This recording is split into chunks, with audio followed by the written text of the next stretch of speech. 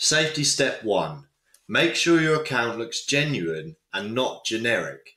So what I mean by this is, make sure that you've got a clear picture by yourself and the profile does not look like a duplicate, it doesn't look like a spam account. You want to make your profile look genuine. You want to make it a personal profile with a business aspect.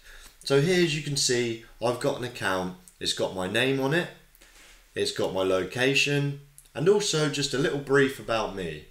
I'm a 24-year-old marketer from Suffolk, UK. I want to inspire people on the journey of entrepreneurship. Connect with me. So this is perfect, short and sweet, it looks very genuine. I've got a clear picture of myself, and then also I've made some nice pins which I created inside Canva. So I've got 10 tips for online business, and then I've got my link in here, a nice pin. I'll show you a couple of more other ones that I've put in there. So do the impossible, go against the grain, so some motivation here. And then you'll also see that there's lots of other stuff just like your pins too, which you can repin as well. However, I always believe it's best to do your own pins and leave the bot to do the repinning for you. So another pin I made every day is a new day for change. It's really easy how I made these. Like I showed you in one of the training videos, you can just use Canva and there's tons and tons of templates here which you can easily just customize yourself. This only took me 5 or 10 minutes making 5 pins, so it's really fast and it's definitely worth it to keep your account safe. Do not post direct affiliate links. So what you need to do is, you need to use a landing page with your custom domain so that you can then put your affiliate links there. Do not direct link affiliate links. This is because there's going to be loads and loads of that same domain running around Pinterest. Okay, so you want to have your own website. Like I showed you, you can get your free landing page, you can get a really cheap domain, and if you've got an existing WordPress, ClickFunnels, lead pages, whatever it is, that's absolutely fine too. You can use this. So to do this, all you do is you go to settings, and where it says claim, you don't actually have to claim it. You can just put it in and press done.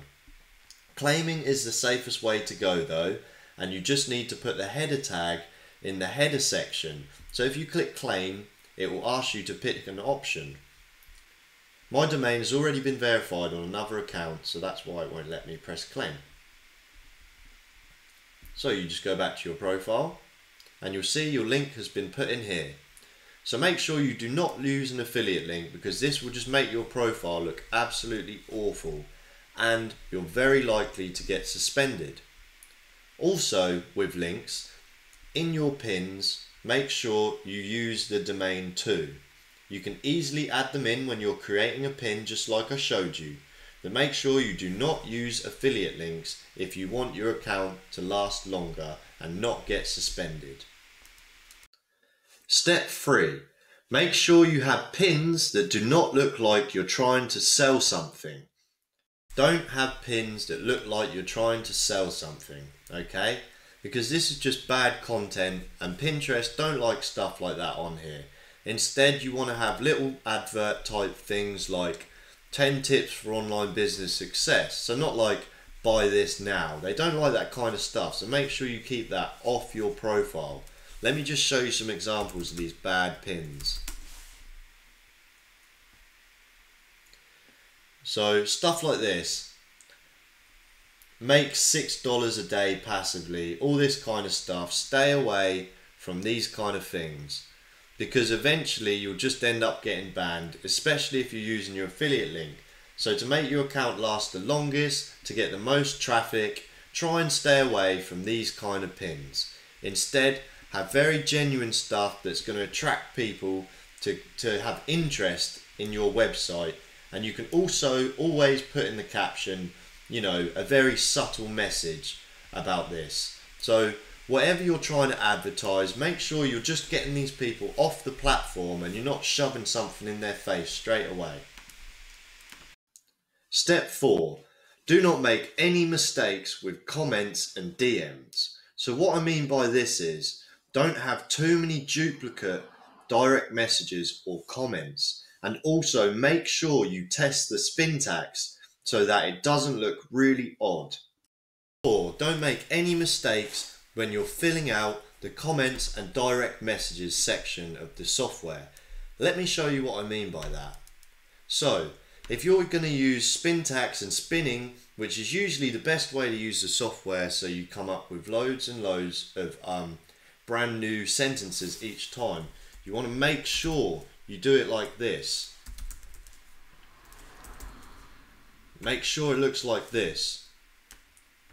Do not make it like this at all. So let's say you put hey hi, you know, this is a mistake, stuff like that, things like that. Don't, make sure it's 100% hey, hi, hello. Make sure it's 100% like this, because otherwise this is what will happen when you send a DM or add a comment. It will come up like this. This is what will be seen on your comments and direct messages, which will instantly have your account suspended. So make sure you follow the spin tax format properly. Same goes for direct message. Make sure you use the spin tax format properly. Step 5. If your Pinterest account is brand new, make sure you start slow and fill up your profile. So make sure you filled it up with lots of nice pins and you're not running the software too fast. This is if you've made a brand new account. So step 5, make sure you start slow and fill up your profile properly with nice pins like I showed you in the previous videos. So you just need to go to speed and click slow. You can even go slower than this if you want. I would recommend going even slower than this, maybe to 2, okay? Because if you've instantly started a profile, Pinterest doesn't really know your habits. So if you're following loads and loads and loads of people straight away, it's going to look suspicious. However, if you just lower yourself in, like you're a new user on Pinterest, you're starting to like it and you're using it even more and more, that's the safest way to do it. Also, like I said with pins, just make sure your profile is filled up with some pins before you do anything like this, okay? Step 6. To avoid ban on a valued account, make a new Pinterest account. This is to avoid any disappointment in case your account gets suspended. Remember, there is always a risk using automation on Pinterest, so you have to take all the steps necessary to make sure your account doesn't get suspended or completely banned. And finally, step 7. Do not use Pinterest or log in from another IP when the software is running, because this will instantly flag you up to Pinterest and may result in account suspension.